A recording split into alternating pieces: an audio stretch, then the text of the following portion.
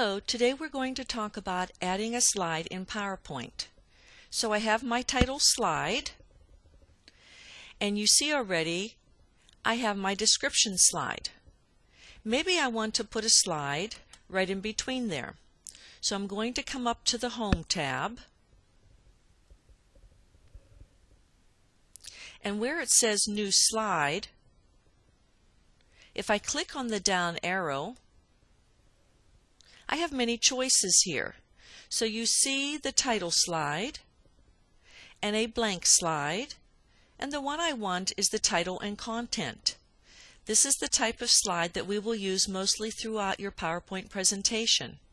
So I just left click, and there I have a blank slide. Very good.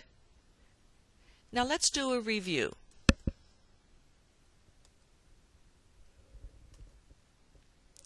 Okay, so to add or change a slide, what do I do? You go to your Home tab first, and then what do I click on? Yes, you click on the down arrow by the new slide. Very good.